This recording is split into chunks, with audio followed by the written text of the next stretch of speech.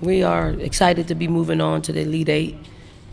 Just want to say that Indiana is a really tough basketball team that wanted to move on, and they gave an incredible effort in the third and fourth quarter to get themselves back in the game and put us back on our heels. So I wish the seniors well, and I know that Terry will get her team back in this position again in the future. Thank you, Coach. We'll start now with questions for the student athletes. Front row first. David Cloninger, Post and Courier. Raven, could you just set up that three-pointer that you shot that kind of put them to bed? What was the play call out of the timeout, and how good did it feel coming out of your hand? I mean, I was open, and all I could think is let it go. I mean, I don't want to lose. Just going from last year, nobody can sag off me this year, and I take that very personal. And I just, get in the gym every day and put up reps, and I think that's what it comes from, confidence. Go ahead. Repeat the question. The play call was to get the ball in the basket. Right behind. Howard Mandel at the Next. Congratulations on the win. Raven, I just want to take you back to a statement. Out of the Final Four lost last year, Aaliyah said, "This is Raven's team now." How much did you feel that responsibility this year, and especially tonight? I honestly don't look at it as that. I mean, we play for one another, and as you can tell, Coach says it's like daycare, and it's really like daycare off the court. And we just have a bond that's so strong, and we want to see everyone succeed. And I think that's the joy about this team. Like, we just want to see everyone succeed, and we have fun. That's really what it's all about, having fun. Alan Cole, GamecockScoop.com. Breezy, kind of late third quarter, early fourth quarter. Seemed like the offense stalled a little bit. Were you seeing anything? Did Indiana change anything? What was kind of happening on offense during that point in the game? Offensively, I think we were just a little stuck, just not getting the flow of things. But we're going to take note of that and change some things around. Up here. Hi, Azar Johnson from MV Sports. I wanted to ask both the players. It seemed like, and it's just the eye test, so when certain games get crucial like this in the end, you can see players getting sweaty palms and getting nervous. You guys didn't look like you broke a sweat. Is it because of just everything you've been through this season, particularly like what you went through in the tournament, being undefeated, all eyes on you, the expectations? Is it just are you just used to this and that's the reason why? I mean, basically, please explain. Honestly, I think it's really just our determination and our motivation. We don't want to lose. We want, all the same goal, and we just love each other so much and they're so confident in each other. I think it's just kind of just having that determination out there on the court and not really getting too shaken by the moment. Yeah, we have the Dawn Staley. I mean, we have a coach like that. How can you sweat? If she don't sweat, you don't sweat. I mean, hey. I agree. Right here. Go ahead. Raven. Nancy Armour, USA Today Sports. This was the best that you guys have shot from three-point range this season. How much more dangerous does it make you guys that teams can't take off on, they can't not shut you down outside, not shut you down inside, because you can hurt them both ways? I mean, you can't just shut one player down on our team. We have threats from all over the court. We have threats on the bench also. I mean, it's hard to guard our team because we just bring different weapons, and I think when it comes to scouting us, I mean, like you said, we can shoot from outside, we can dominate in the paint, we have drivers, we have everything. I mean, how can you guard us? That's how I look at it. I mean, we gave up a 17 or 20-point lead. Oh, okay. I think we were just folks? tired. Yeah.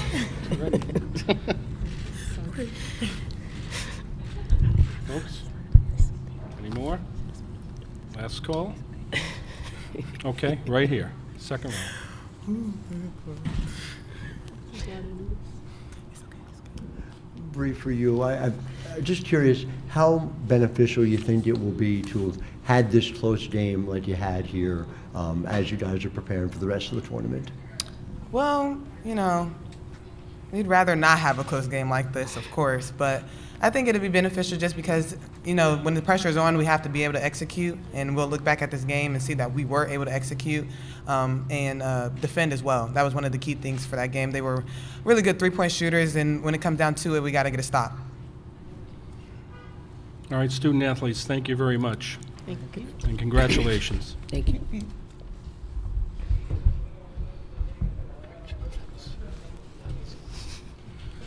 We'll now take questions for the coach. Start right here. Second row.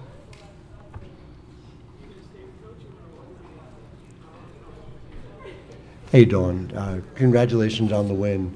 A question for you just about the way you built this team out of last year. This is a team that shoots about 40% from three. How much was this done with the way this came down the stretch in mind, making sure that you're able to look for those, those shots from beyond?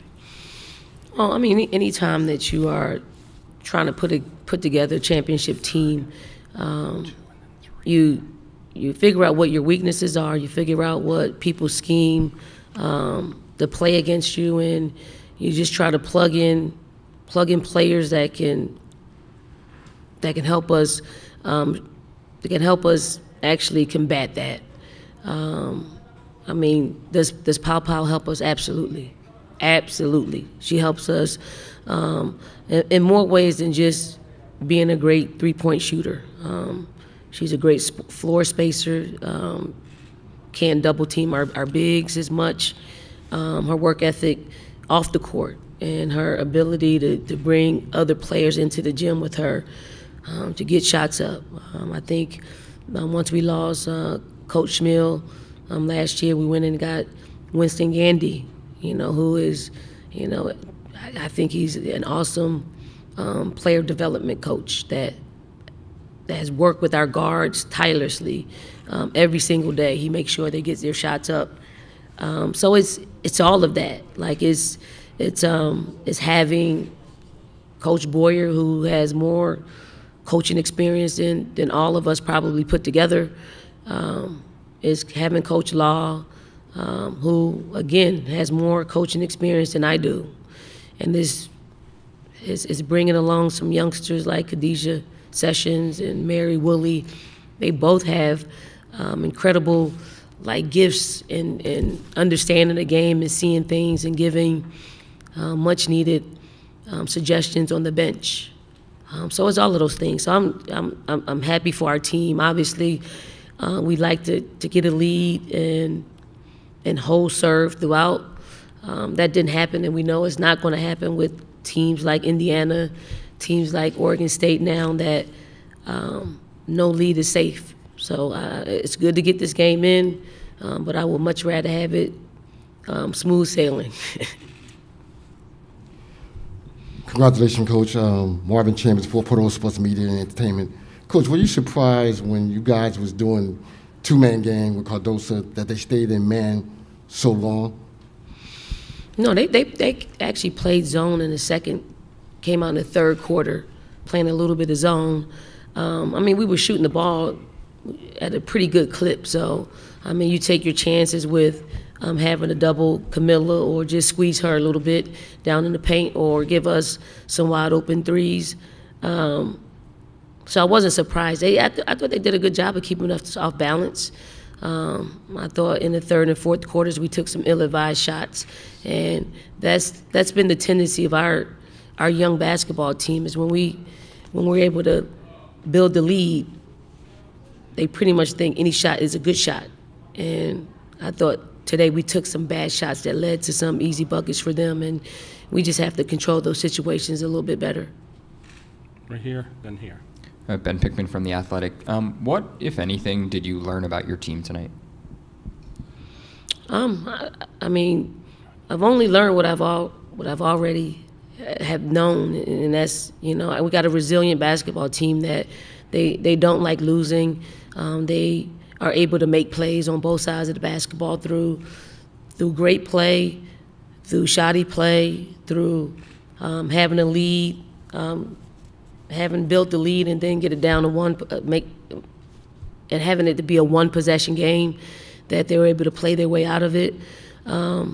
So we are the habits that we've created, good and bad. Okay, right here. Hey, Coach Doug Farmer from the AP. Two-part question. What did you see when they were making that run from your guys' side of it? And second, Raven said that the players just get the ball in the basket, but what actually was you hoping to get in that open three she hit? I mean, we wanted to get the ball to Camilla. And Camilla, they collapsed on Camilla, left Raven wide open.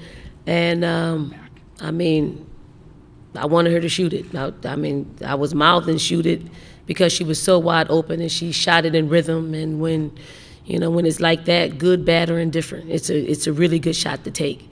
And I'm happy that Raven stepped up. But before that shot, I mean, I saw in Raven's eyes when it was coming down the stretch and they, you know, our lead was diminishing. I knew she wasn't going to let us lose. I knew she was going to do something.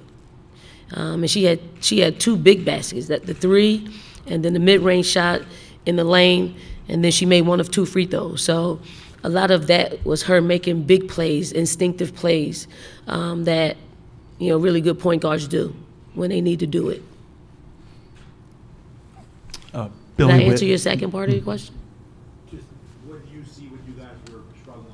What do you see when you guys are struggling? I mean, I know why. And as much as you want to call a timeout and stop the bleeding, I also knew that we were going to need the timeouts because it was going to be that kind of game. So I just tried to control it, slow it down a little bit, and play call from the bench. They saw some other things out there, you know, like, I mean, we called the play to get Camilla the ball, and Breezy, I mean, they overplayed Breezy, so she popped back in the corner. Any other time is a good read. Any other time is a good read. She took the corner three that probably ended up it actually ended up with us having an imbalanced transition defensively wise. And I mean, if it's in the flow of it, great, but we needed Camilla to touch the basketball. And maybe once she touched it and they collapsed on her, let Breezy get her feet set and take a better, more predicted shot. So what I'm seeing is a young team just trying to fight to actually get a basket in versus getting a stop, and it has to reverse itself. Okay. Last one is here. Billy Witz with the New York Times. Gotcha. Can you maybe describe just the point or the process when you believe that Raven taking that shot was good for the team, and just over the course of the season, the work that she put in after last season? I mean, I see the work that Raven puts in every single day. Every single day. She gets shots up before or after practice. They have a quota to meet each and every day. So I see that before, I see that after. So I don't think about last year. I don't think about any of that when it comes to Raven. Now, it might be embedded in Raven's head, and if it is, it's helping her to overcome it. And some players need that in their lives. You know, they need that type of friction in their lives to make them work a little bit harder, to meet the moment when they need to meet the moment. But certainly I know it's a feather in her cap knowing that she was able to knock down that shot. Thank you, Coach. Thank you.